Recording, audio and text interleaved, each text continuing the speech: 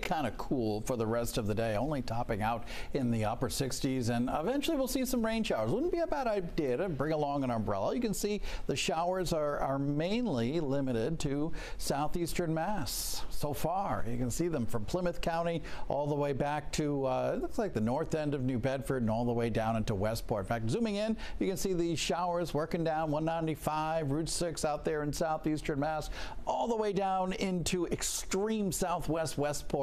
Perhaps even a sprinkle there in Little Compton.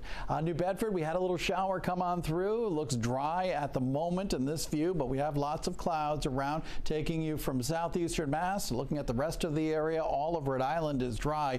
These showers are going to try and work their way on off to the west.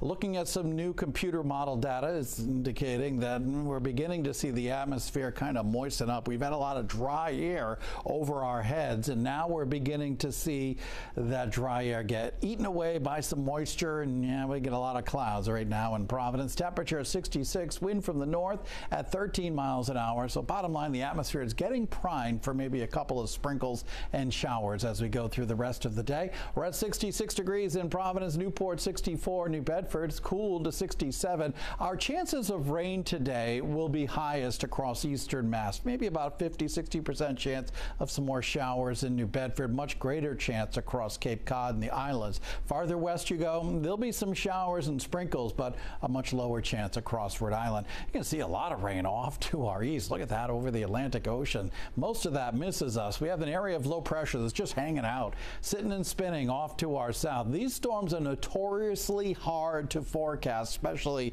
the timing of the rain. And we're going to be seeing some occasional showers and sprinkles today, maybe more of a widespread shower activity for tonight and into Friday morning. Now, this computer model and many others are indicating that tomorrow a good portion of the afternoon will likely end up dry, maybe a couple more rain showers tomorrow night into very early Saturday morning, and then the rest of the weekend will end up dry. So we're going to watch the placement of that low. It looks like it'll be drifting on off to our south through the upcoming weekend, moving away from us. Today, about 70 degrees.